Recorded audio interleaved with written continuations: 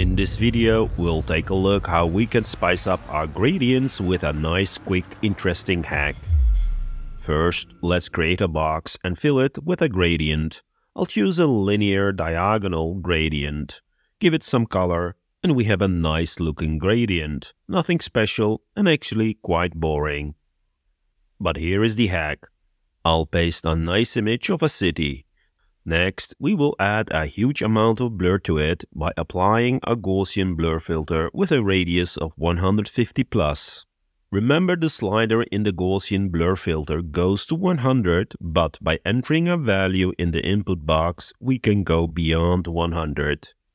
Let's select our blurred image layer and set the blend mode to hard light, overlay or soft light. I'll keep it to soft light for the time being. Pretty cool. That looks much more interesting. When I toggle the visibility of the blurred image, notice the subtle difference. I also do like the hard light blend mode, which introduces new colors in a very cool way. To fine-tune the effect, let's add a curves adjustment to the blurred image and flatten the curve.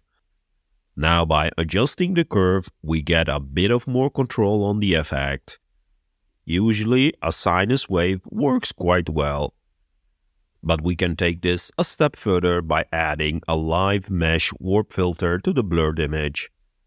When we add a couple of points and warp the image, we can move the colors around in our gradient.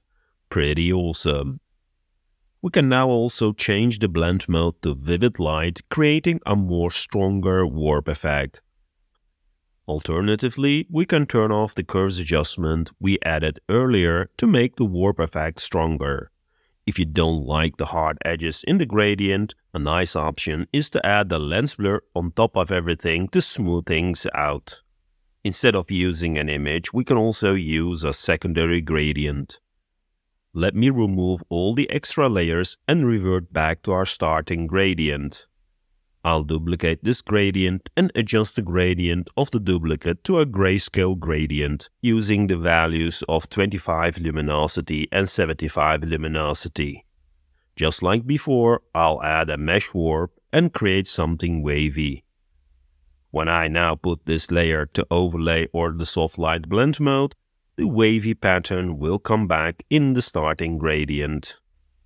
We can fine-tune the effect by changing the gray values of the top gradient to make parts lighter or darker. Another cool trick is to change the gradient direction, which can result in interesting results.